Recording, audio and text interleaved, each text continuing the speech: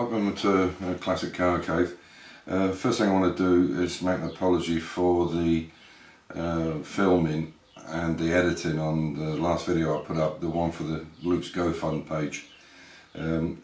Unfortunately I made some mistakes in it and I mentioned the person's name, so I had to cut it out, and it wasn't very good, I have to say. But I really want to thank everybody who's donated. It's nearly half that floor pan's already in the fund, which is brilliant. But the biggest thank you I'd like to say is to Tony Alott, who has Friday night garage night. You should look in on his channel. His work is really excellent. He did a mini pickup and a mini van, and he's doing a Mark 1 Escort RS. But his work, his standard of work is spot on. I mean, really good. Painting as well as fabrication. I think the pickup, the only thing that was left, I think, was the roof, the 4 roof A and B pillars. I think that was it. I think he put a roof on it. Amazing job. Anyway, he's been so kind to say that if we get all the parts and all the bits and pieces, he would actually repair the car. He says he's retired now and he wouldn't mind doing it. I think it's amazing that somebody is prepared to do that from the mini world, because it's a lot of work. And all the guys, we obviously have to wait now and find out what a independent assessor says about the vehicle, whether it's just, you know, steps and bits of heel board, whatever. Sorry about that. And go from there. But I think, in my opinion, I would say this was probably the better way to do it. It will be a first-class repair then, because the door steps are fairly bad. Unfortunately, this car wasn't great. It needed a restoration, but it needed a proper restoration. And as predicted, I thought I'd get quite a few people giving thumbs down or whatever, but the majority of people, I think, understood that I was trying to put a message out there that, you know, be careful, you know, because it can, you know, you can end up having a car that's a danger on the road. But, you know, it is what it is.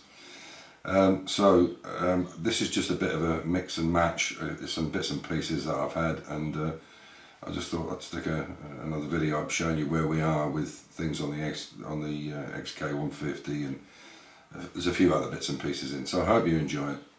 And again, thank you so much for your donations and your kind words. And for the people that feel negatively about it, maybe take a thought for Luke, whose car is in such a state that he can't even drive it to have it checked. He's going to have to trailer it. That tells you everything you need to know. Anyway, take care, and I hope you enjoy the video. So welcome to Classic Car Cave. Mia's back, the man, and Refka's behind me, but she doesn't want to be on camera. I'll give you a quick flash. There you go. Sorry about that. Yeah, she's. Well, we've kind of volunteered her into making a family project in the scraping department. So, but it's really coming on. It's just a shame that it all has to be done all over again, but it is what it is.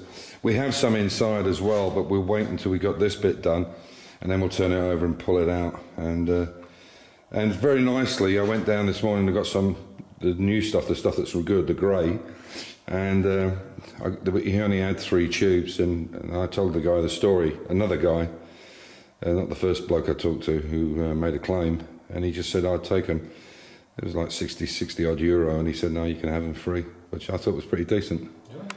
I mean, he knows I buy stuff there anyway, but I mean, that's not the point. So the reason it's propped up like this might look a bit, I don't know, looks like pit props or something, is because obviously we'd had to take these back legs off because it was really sticky. In fact, the one on the other side, this one on the other side, was actually stuck. We had to pull it off because it was jammed onto the sealant. So yeah, I'll get it done. And these bits were a little bit easier to do because they got the nice lines against the chisel, but you know, where it's leaded, that's where the main problem is because the chisel dig into the lead. But anyway, yeah, it's one of them things. I asked the guys, Samir, I said, you know, I really want to do like 10 minutes, 15 minutes and then pack it in. And I said, and the guy said, oh, we'll volunteer, but you know, I said, yeah, right. That was decent. They probably would have done if maybe it hadn't been COVID. We could have done it. But anyway, it's with both of them on the job, it's really getting there.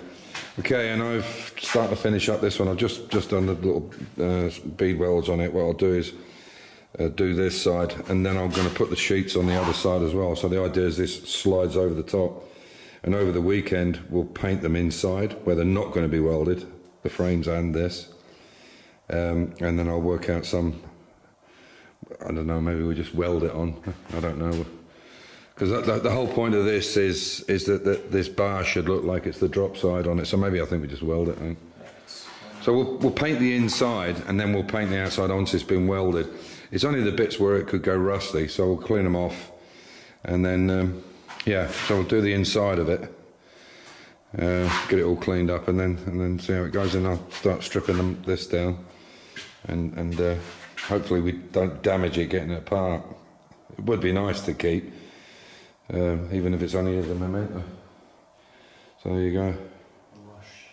This is our local pheasant. He sits in our garden every day, comes down every morning.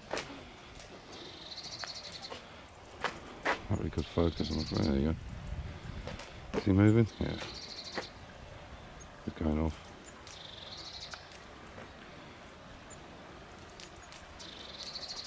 Is he going to go if I move?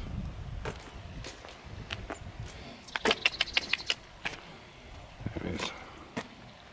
Oh, he must live up the back there somewhere. He's always around. If you've watched him before, you may have seen me making up this barbecue. We gave the old barbecue to Mia and Revka, and they've taken it down to Bosnia. So what I'm going to do now is just get this fire started up. We normally just use it as a fire pit here on our balcony. The front veranda, we've got a back one as well, and then of course the pool over there. You can see where it's related to the house. This is a dead end, this street. There's a farm at the end, but this is our land on the other side here where the pool is. So yeah, I'm going to get this started, and as I said, I made this situation here. So once it's hot enough, I'll put some barbecue coal on it, and all I've got to do then is bring it across. I'll wait until it dies down a bit. So I'll give you another look once I've got the coals on it, and hopefully they can glow nice red hot.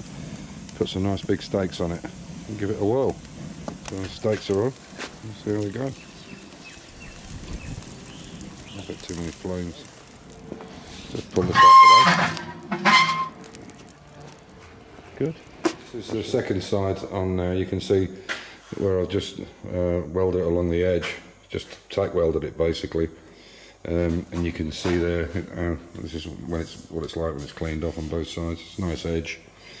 A couple of little bits here and there, but what we'll do is we'll cork it probably from the inside. There's no point going over the top, it doesn't need filler and stuff, it's strong enough. But if I take that grinder off there, I'll show you. You can see if I lift this up now, so the whole thing comes off. So, and the other side I cleaned this morning. There's a few bits I'll tidy up, but it's welded all the way along. It's solid enough. So yeah, get the other one finished up tomorrow. Obviously there'll be plate here on this side and on the other side. And I'm thinking what I might do is just weld this directly onto it. Is tack it every centimetre or so. It's pushed up at the moment. Yeah, tack it every centimetre or so, and then just cork the edge. You know, because if I weld that all the way along, it's just more and more and more weight, and I want to try and keep that weight down. And the nice thing about the corking is you can actually rub it down before we paint it. So yeah, that's what we're going to do. That one's ready finished. And then, as I say, take this apart as best we can without damaging it too much, the carcass of it. And then we'll lay, before we paint these two sides, the front or whatever we're doing, we'll lay it out onto the floor of this Toylander and see where we are with it, and whether it needs to be extended or shortened or whatever, before we actually go ahead and put waste paint on it. and we'll go from there. So that's it all caulked back up again with the new stuff. Tomorrow I have to do these two sides here and there, but that's going to be cleaned up. The rest of it's great. I mean, there's no problem with it at all. It was just those edges.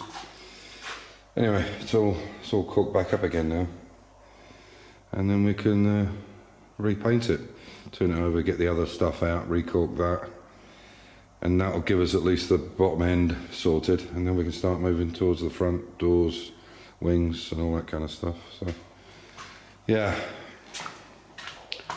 it's pretty good.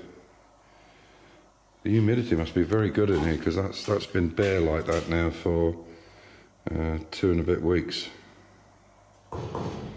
So must be pretty good in here. Yeah, and then we can move forward, hopefully. Oh, it's still such a lot to do. That front end has got so much rust on it that it needs cleaned off. It's going to take a long time. Anyway, onwards and upwards. So that's the, I need to put that stone chip on it now. Actually looks much better, and it's rock hard when you put it on. So now, tomorrow he'll do that bit on the inside of the tunnel there, and then we can put these bars back on and turn it over the other way. Yeah, looking good.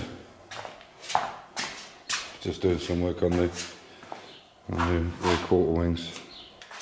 That looks really nice. It's actually, this has gone, it's so much better, isn't it?